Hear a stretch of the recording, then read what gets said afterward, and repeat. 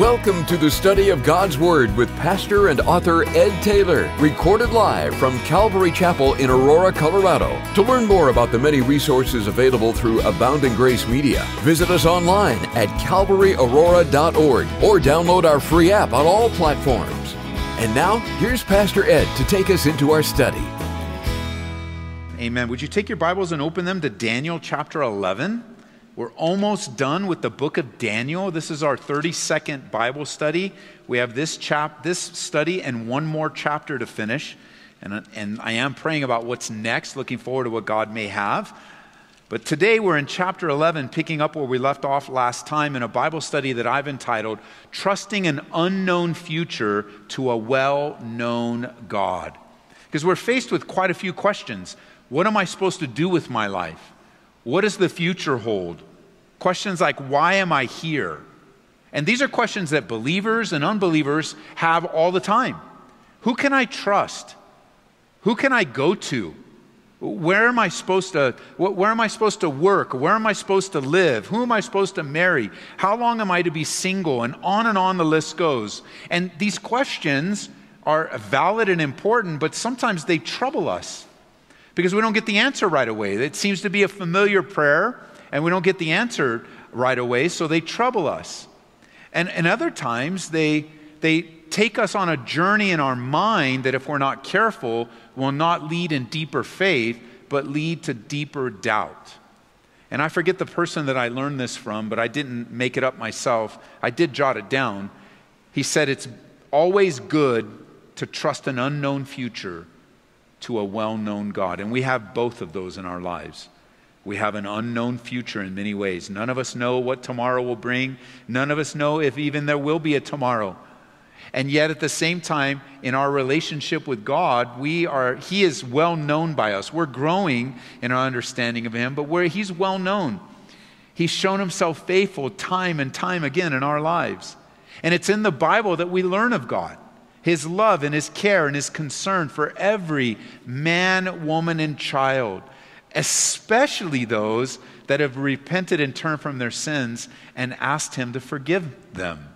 In Jeremiah chapter 29:11, it's been a passage that's carried us through most of this crisis. It says, and I'm reading from the New Living Translation, "For I know the plans I have for you, says the Lord. They are plans for good and not disaster, and to give you a future and a hope." But living in this world sends conflicting messages. Facing pain and difficulty over and over again, there's this lingering question that comes. If God is a God of love, then why is there war and famine and crime and disease and wild viruses that shut the world down? Why is there death and destruction? And if God is who He says He is, then why does He allow these things? Well, we fall back on what God reveals of Himself, and we know that God is a God of love. But this world has rejected God. Some of you have a testimony in your own life where you rejected God, and you lived a life apart from God. You didn't look to Him, you didn't surrender to Him, you didn't ask Him, you didn't follow Him. You lived a life that you thought, well, maybe morally better than the next guy, but certainly not one surrendered to God.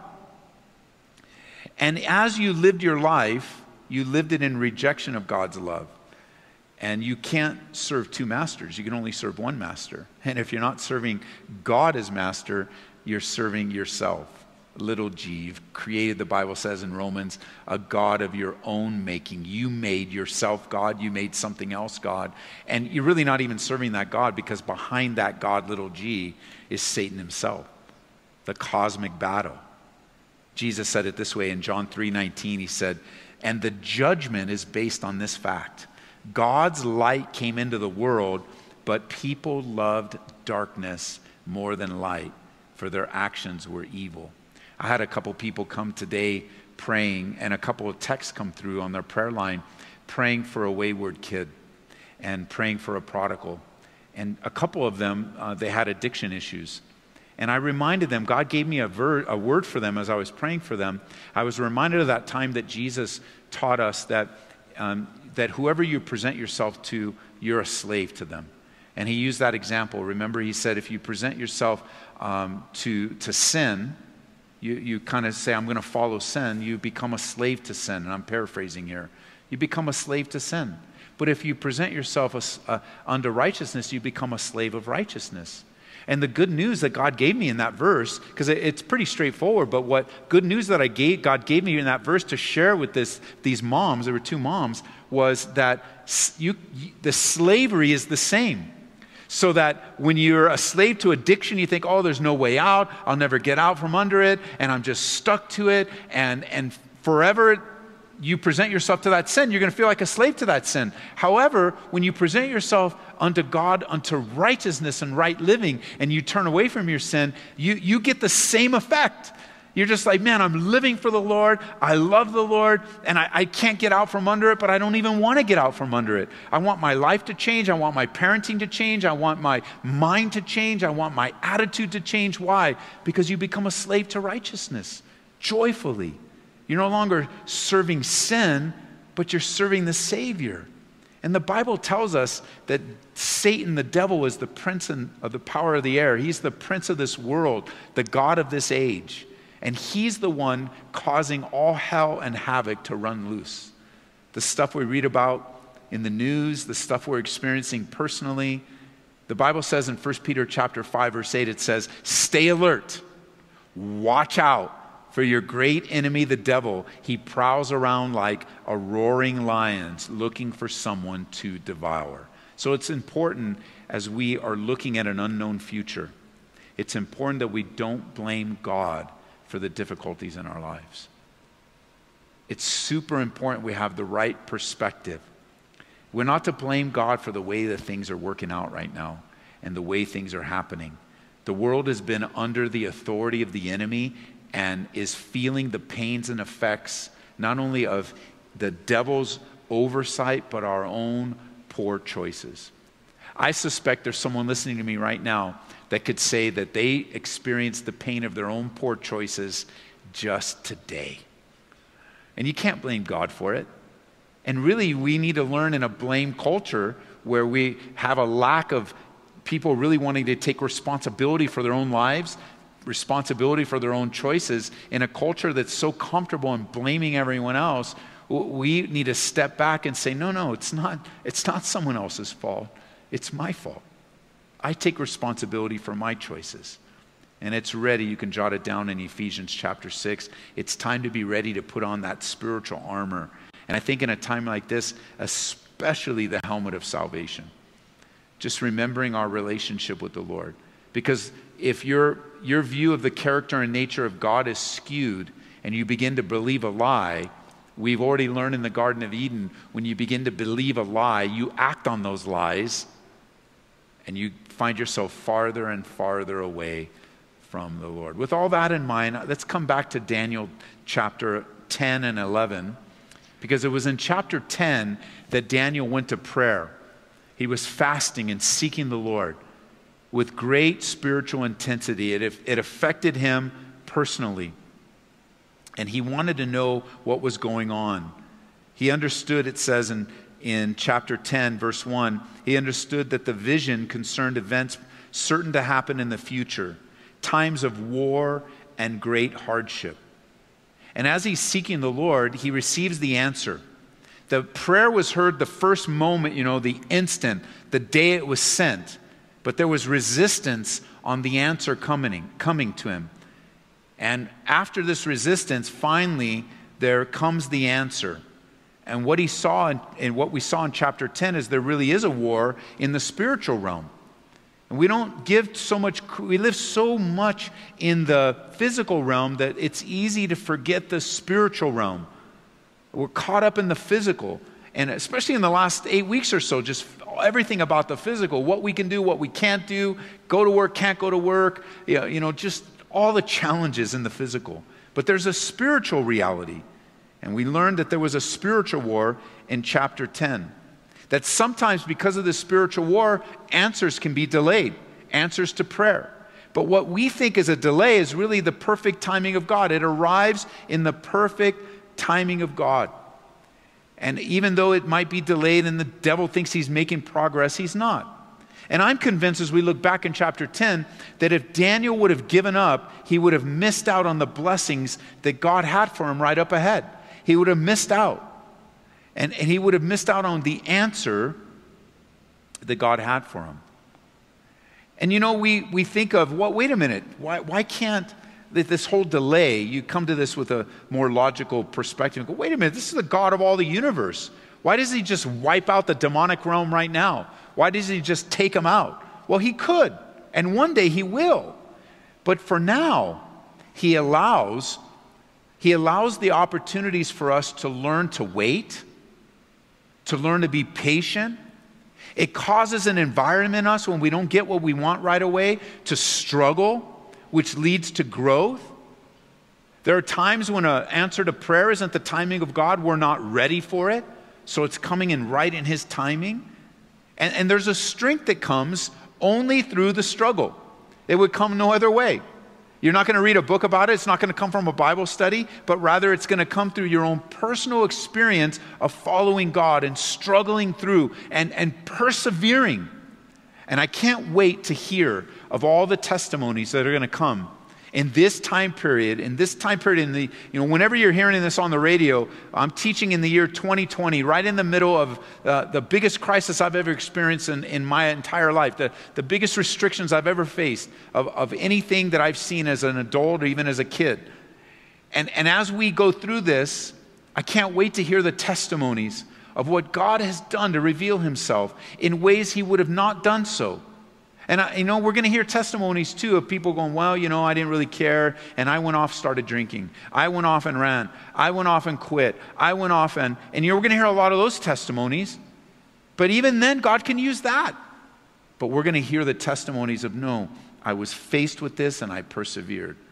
I was faced with this, and as hard as it was, I even thinking, there's going to be somebody who goes, I even had the bottle in my hand, and the Lord gave me strength to put it down.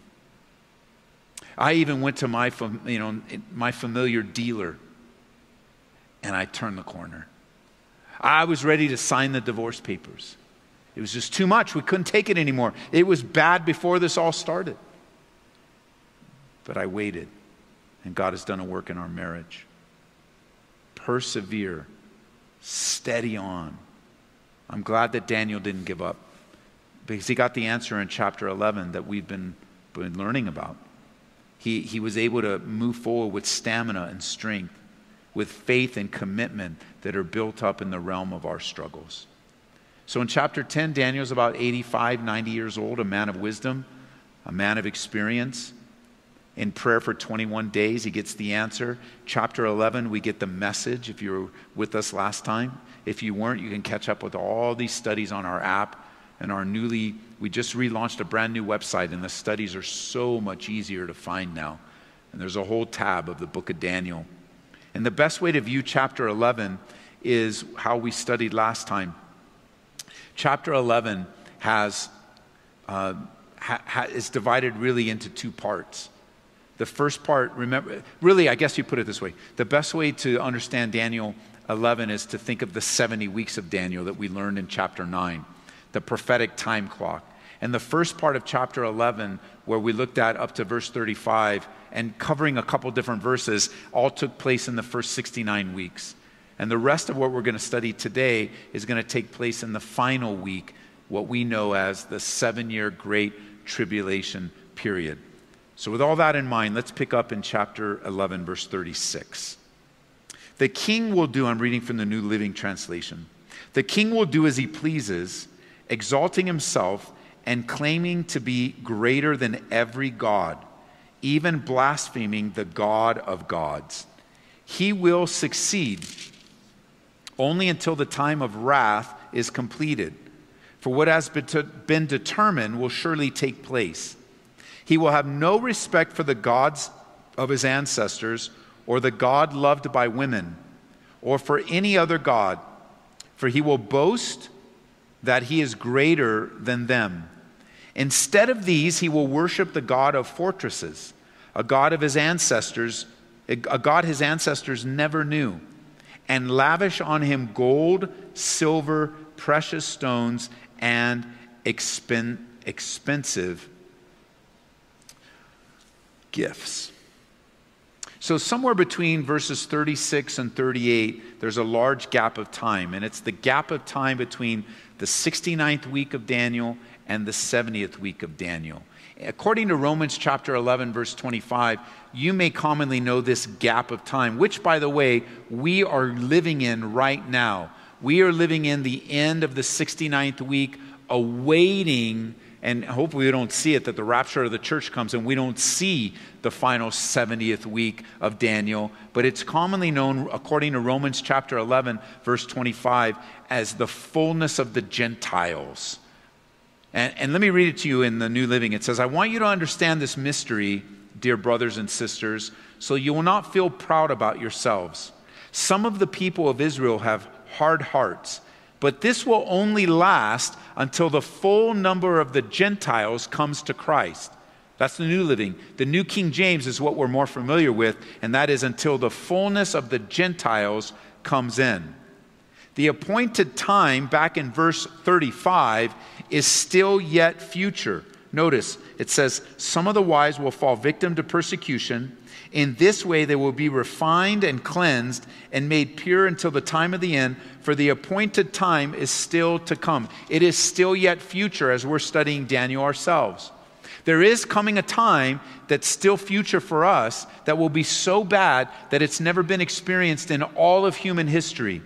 According to Matthew chapter 24, verse 21, it says, for there will be greater anguish than at any time since the world began. It will never be so great again, Jesus taught. In fact, unless the time of calamity is shortened, not one single person will survive, but will be shortened for the sake of God's chosen ones. And who is being described here in this section? None other than that one world leader that rises up in the Great Tribulation period that we've studied many times, and now we're getting greater insights. A man that we know as the Antichrist. We don't know his name yet, but I do believe he's alive. Like he's not, I don't believe he's a baby right now. I think we are so close to the coming of Christ, the rapture of the church, that this guy's being set up. And you go, come on, Ed, you don't believe that. No, I do believe that. And I should have clipped the article. I didn't get a chance to do it. But where we have the former Prime Minister of England rising up and saying, we are in such bad straits. It is so difficult that we need to appoint we need one leader to rally all the leaders of the world to help solve this dilemma. And when you have others, high dollar billionaires, and Bill Gates coming together and wanting to fund the UN, an organization that already has military might around the world, wanting to fund the UN to collaborate and come together, and we're just all one world, and we'll just all have peace, and we'll have one leader, and all will go well. You see, folks, this is happening in your lifetime. This is the news being posted online now. These are the little notifications I'm getting on my phone while I'm teaching. Things are popping up and things are happening and no other generation has ever seen. Neither has any generation really seen the kind of globalism that can be brought about in an instant. And you see the globalism being brought about. Whatever you're looking at behind the scenes, people mock the thought of an Antichrist. People mock the Bible teaching about a one world government. People, and I'm not talking about the conspiracy theories here and all the fanciful ideas. I'm just talking about what the Bible says. The Bible couldn't be clearer.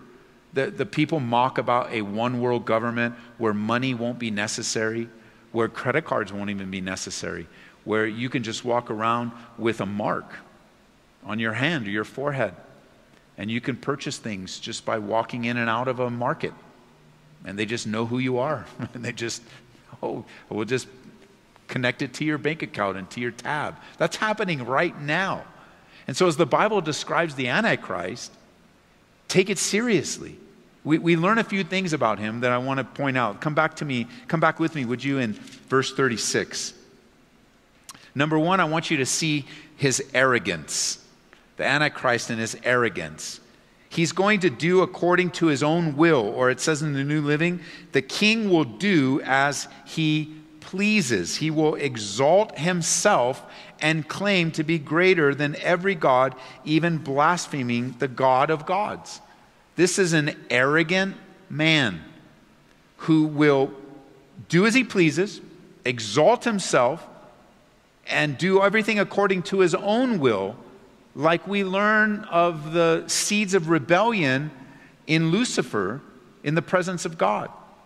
As he claims over and over again, I will, I will, I will. The Antichrist will be empowered by the devil himself and will do as he wills. Arrogance. Here's some from homework. You can go to Isaiah chapter 14 and just read the chapter and compare the Antichrist to the devil and the rebellion of Lucifer.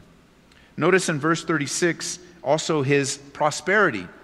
The Antichrist will be very prosperous. It says in the second half there, he will succeed, but only until the time of the wrath of God, only till the time of wrath is completed. It's a great tribulation period, is God pouring out his wrath upon Christ rejecting men and women. And you just read it through of the trumpets and the seals, the trumpets, the bowls, and just wrath after wrath. And instead of repenting, people would rather say, just let the rocks fall on me. People will be trying to end their life, and they can't during the Great Tribulation period, instead of just surrendering, and instead of just repenting. And he'll be prosperous, but I want you to notice his prosperity has a time limit on it. The devil has a time limit. He's not going to have full reign forever. And you think about some of the battles that you go through, some of the issues in your life right now, and it just feels like it's going on forever. And you don't see a way out. You don't see it ever ending. You don't see it ever changing.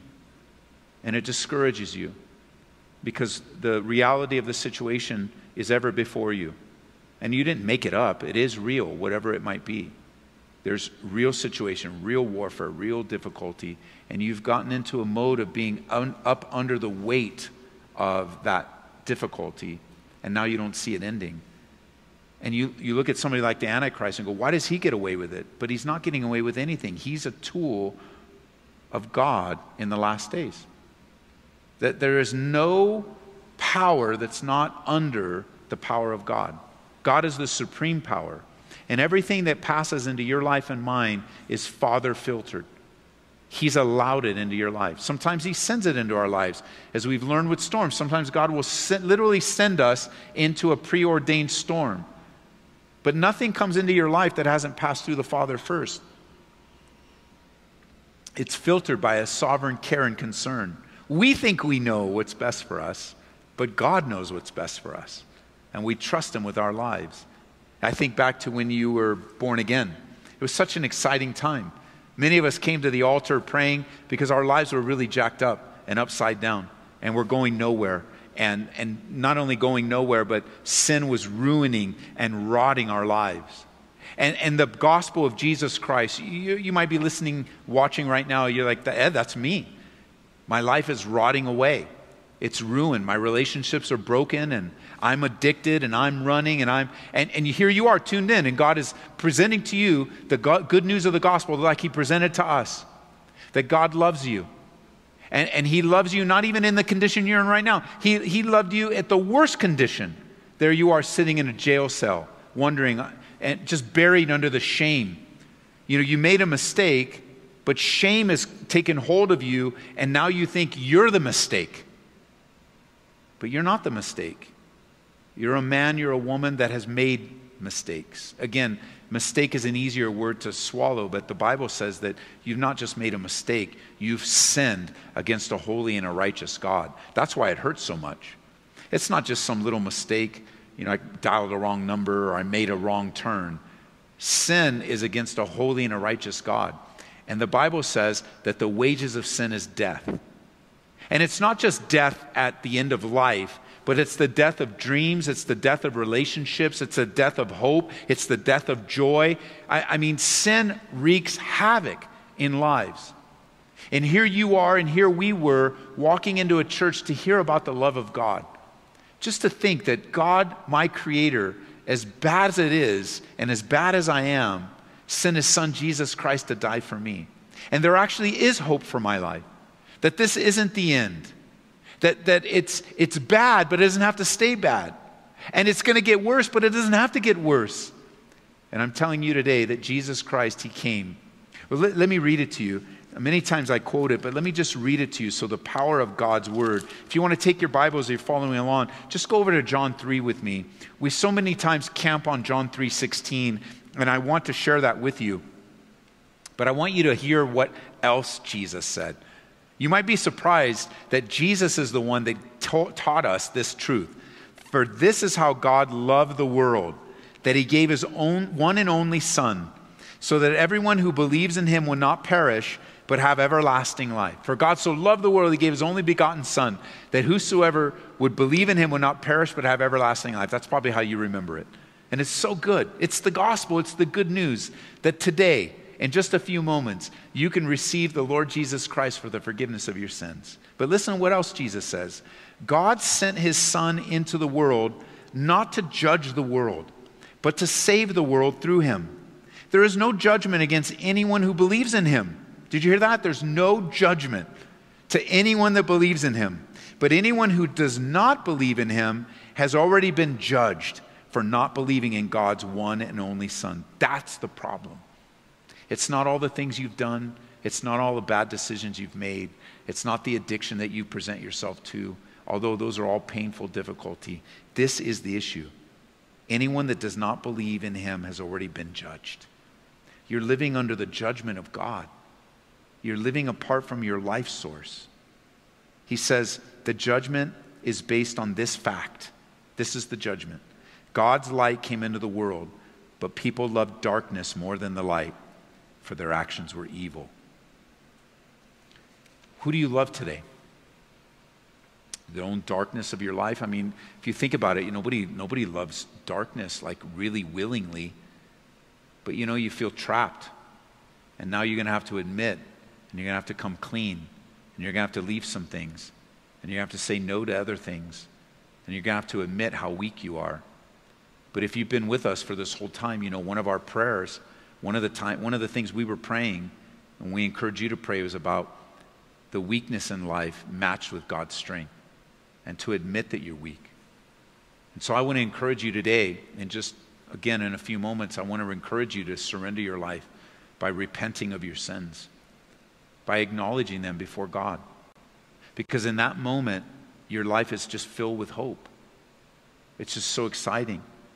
You're just in great anticipation of what it could become. You were right on the edge. Everything was just about destroyed, and then God rescued you, pulled you out. There's actually a place in the Bible that talks about how exciting it was to be pulled out of the quicksand, out of the muck and the mire, and just the being stuck. And God wants to unstuck you and move you forward and do a great work in you and through you if you'll just surrender. Jesus said if you want to follow him, you need to first deny yourself. It's one of the most challenging things in our lives, to deny ourselves, to acknowledge that we've given up our rights and our privileges in order to follow God's plan for our life. The Antichrist is prosperous, but just for a time. And even what you're facing right now, it's just for a time. This world is not all there is. There's a physical and a spiritual. And the Lord Jesus Christ is coming again. So on the negative side, the Antichrist is going to be very successful, very rich. He's going to be in that political sphere where the whole world, he's going to have the riches of the whole world. I'd say that's pretty rich. And the whole world's going to be looking to him for help. Thirdly, one, he's arrogant. Number two, he's prosperous. Number three, I want you to notice in verse 37, his rebellion against religion. It says, he had no respect for the gods of his ancestors, or the God loved by women, or for any other God. So everything is off limits for him, not just Christianity, not just Judaism. Now, because of this one verse, some scholars, commentators believe that the Antichrist will be Jewish because of this phrase, neither the gods of his fathers, but we don't know for sure, it's just conjecture. Number four, not only is he rebellious against all religion, because why would he do that? You guys that are familiar already, he's created his own. So he's made himself God. So of course he's going to rebel against any kind of organized religion, any truth-telling. He's going to put to death people preaching the gospel. It's going to be vicious in the Great Tribulation. But also notice in verse 37, he has no regard for the desire of women. Or in the New Living Translation, it talks about, they translate this, the God loved by women. Now, some have suggested by this verse that the Antichrist will be homosexual. But the phrase desire of women, or translated here, the God loved by women, really just could also refer to, and more often refers to in the Hebrew, that the mom's desire to birth Messiah. So kind of a Jewish connotation here, not necessarily pointing toward homosexuality, but some people believe that. And I wanted to throw that out there, just in case you run across some YouTube video and it's out there, you know what the Bible has to say, and that this phrase actually could mean something else. And it most likely means that. Also, in verse 38, I want you to notice he has confidence in his military might. As you notice, instead of these, he'll worship the God of fortresses, which is basically saying that he'll trust in military. He is the exact opposite of what God desires. Remember Antichrist? He's the exact opposite of Christ. Remember, anti has two meanings, opposite and in place of, and he's both. And remember, all the way back David being a type of Jesus, all the way back in David, what was David and the kings of Israel told not to do? Don't trust in don't trust in chariots, don't trust in horses, don't trust in your military might. Even for David, don't count them, because if you count them, you'll trust in them and you'll brag on them. But the Antichrist, he's going to trust in his military might, because he will have a multinational force. He will be the head of the worldwide military. But then also notice in verse 39, it says, he claims this foreign god's help. He will attack the strongest fortresses, and he will honor those who submit to him, appointing them to positions of authority and dividing the land among them as rewards. And so he's got all this gifts. He's using money to buy favor, and then he's going to go after anyone that resists him. And though in the spoils, he's going to give all the spoils to those that were loyal to him. And that's really a false loyalty, because they were just in it to get something from him anyway. Then notice verse 40, we learn of his destruction. His destruction. Then at the time of the end, the king of the south will attack the king of the north. The king of the north will storm out with chariots, charioteers, and a vast navy. He will invade various lands and sweep through them like a flood. He will enter the glorious land of Israel, and many nations will fall, but Moab, Edom, and the best part of Ammon will escape. He'll conquer many countries, and even Egypt will not escape.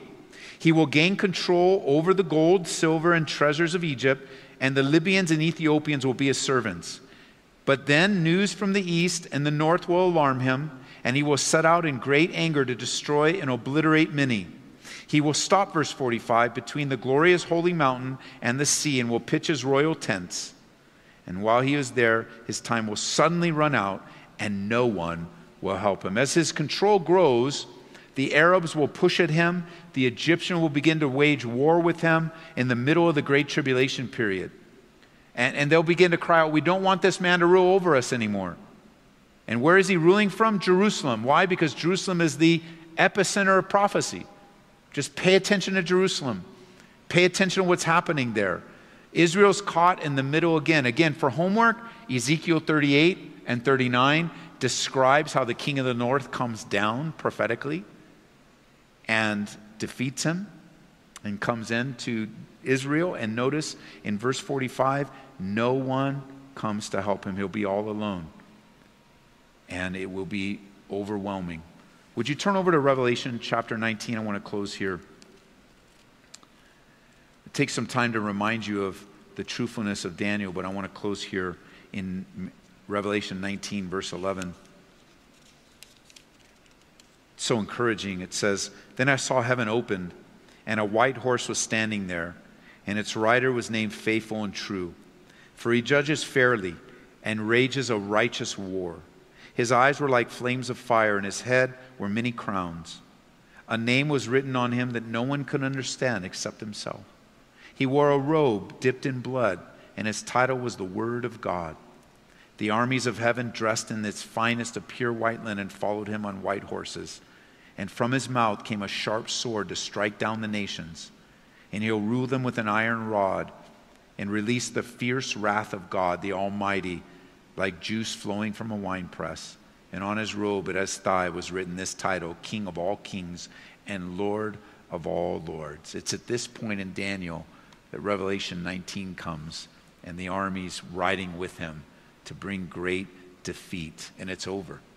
And that's one of the encouraging things about the Bible. I know we don't know how our personal situation is going to end.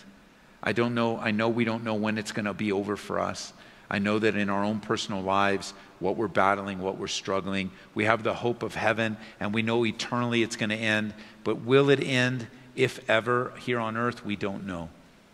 But the good news is that the entirety of the story is already written. And God has laid it out for us of the victory that he gives to us. And the armies riding with him, which is us, the church, after the rapture, we come back to defeat the Antichrist and to be brought about to bring an end to all of the chaos and confusion that this one world government has brought on. And God is going to use us. And as we were reading through and studying through the book of Daniel, remember, God is trustworthy. We've learned about Daniel the man, and we've also learned about Daniel the prophet. And in his prophecies, God is very precise, very specific. That's why when I'm praying, in my mind, I don't always ask for it, but in my mind, I want a precise word. I want to pray, and I want to intercede for you, but I want God to give me a word, because I know he can. I know he can be very precise. Even as I'm sharing it, I'm not entirely sure if it's from the Lord or not.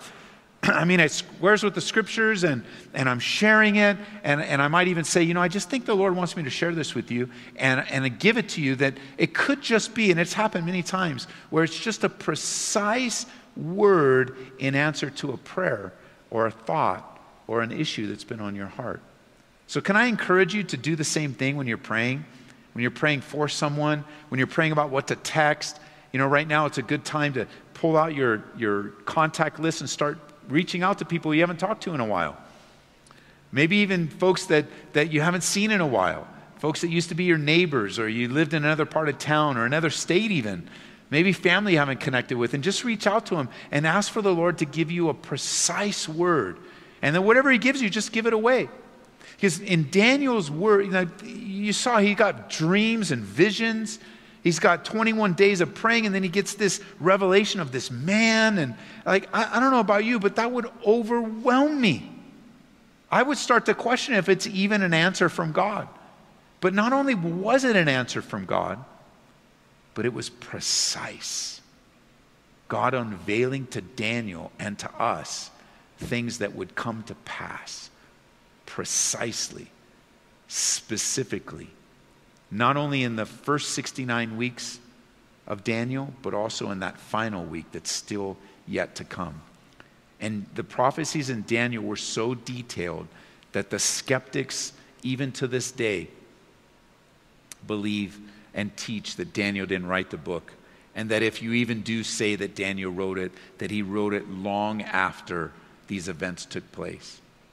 And as we've studied previously, there would be great difficulties in seeing this as anything other than God speaking into the future. And remember, we settled it in our studies. In our previous studies in the introduction, that it settles it because Jesus Christ believed in Daniel's writing and even referred to him as what? Daniel the prophet. And Jesus Christ taught us to trust what Daniel wrote. The book itself is claimed to be written by Daniel at least 15 times. You can write them down if you want. Daniel 7:2, Daniel 8:1, Daniel 9:2, Daniel 10:7, and Daniel 12:4 are just a few. 7:2, 8:1, 9:2, 10:7, 12:4. And sometimes I'm asking you to take notes and you go, well, what's the big deal? Because I'm telling you, you're going to meet someone somewhere shopping in Walmart at a park, and they're going to try to trip you up with Daniel. They're going to trip you up with something, and the answer, they're going to be so slick because they're only trained to confuse you with a certain few arguments. But when you know the word and you study it for yourself, you begin to go, what do you mean Daniel didn't write? At least 15 times he said he wrote it. Do you believe, well, somebody else wrote. Well, just what does the Bible say? Let's just stick with that. And even more important, as we mentioned in Matthew 24, verse 15, Jesus said, therefore, when you see the abomination of desolation spoken of by Daniel the prophet standing in the holy place, whoever reads, let him understand. And that, according to Matthew, settles it for me. Many of the things that Jesus affirmed, Adam and Eve, marriage between one man, one woman, one lifetime, Noah, the ark, the worldwide flood, a literal creation account, many of the things that Jesus affirmed is what the critics like to go after. And we may not be the best Bible scholars. We may never know the Hebrew or the Greek inside and out. We may never have the kind of mind that can memorize entire books of the Bible, but we can have the mind of Christ. He has given us the mind of Christ. And when we trust him in what he taught us, we can go back and begin to validate exactly what is true in God's word. And let the skeptics continue to be liars, and let every word of God be true in your life. Amen? So as the worship team comes back up today, I want to encourage you, as I mentioned earlier, that if you've never given your life to Jesus Christ, the reason we study the book of Daniel is not to fill in all the little juicy points of what's happening in the world, although it's important to know that God has history. He has written history in advance. Or as we learned today, the preciseness of what Daniel received should encourage us to trust our unknown future. There are things in my life right now that are unknown to me, and I have a choice of either trusting my unknown future to the God who I know well. I've had a relationship with God for 29 years. And it's been up and down, and there's been at times it's been stronger than other times, for sure. But even when I am faithless, the Bible says God is faithful to me. And I know that not only as a Bible verse that's true in and of itself, but I've also experienced it. And it's wise for me as I learn of Daniel that I can trust my future to the God who loves me. He has never let me down. Ever. Never. It's not to mean that my life hasn't been hard or hasn't had its challenges. It has. And here you are listening and watching, and here you are intrigued by Bible study and happen to bounce into where we are here in this church. And the message of God to you today is for you to repent of your sins, to acknowledge to God that he's your creator and that he died for your sins. He didn't just die, but the Bible declares that he's alive, that he rose again from the dead. And we also are witnesses of that. We have known the resurrection power of God in our lives. But there were people alive at the time of Jesus rising, because you go, oh, come on, do you believe that? There were actually witnesses that saw Jesus with their own eyes, touched him with their own hands after he rose again from the dead. Like legitimate human, that by the time later on there was a book in the Bible that a man by the name of Paul said there were over 500 witnesses. Those witnesses were still alive, the ones that Paul was referring to. They were still alive, that they could have said at any time, Paul's a liar, that didn't happen, I don't know why he's mentioning us, we weren't there. Not only did that not happen, but his 12 closest friends, the ones that staked their entire life following Jesus, with the exception of one, so I would say 11, or maybe 10, if you take Judas out, if you kind of do the math, most of the followers of Jesus, what we know as his disciples and his apostles, died a martyr's death. Not one of them is recorded as they were being murdered for their faith. Not one of them was recorded. We made it up. It was a lie. He never rose from the dead. They all took the truth of the resurrection and their faith in Jesus Christ to a torturous death. And who does that but those that believe in the truth of what they saw? And I invite you into a relationship of following Jesus today. It's not a relationship to join a church. It's not a relationship to follow me. Except to say, as I would invite you to follow me as I follow Christ.